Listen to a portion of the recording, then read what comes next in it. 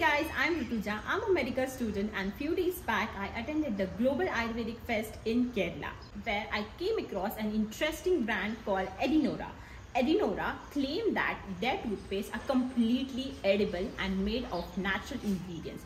After trying and testing their toothpaste, I confirm that whatever they claim is right. Edinora is a 100% Ayurvedic toothpaste brand which is made of 100% natural ingredients. Miswak being their prime ingredient, Edinora is 100% safe for kids as well as adults. Also in the formulation of the toothpaste, no essence or extract is used, rather essential oils and herbal powders are used to make Edinora. The edibility is confirmed by acute and subacute toxicity tests. The best part being Edinora is a 100% Indian brand, which is a matter of pride. No artificial colors and no artificial flavors are used in the toothpaste. Also, I feel the taste is very natural.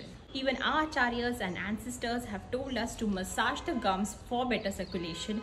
Edinora advises the same. Edinora toothpaste is perfect for diabetic patients, people with inflammation and bleeding gums. It is made for both sensitive and normal gums. Let's say no to artificial toothpaste and let's switch to Edinora.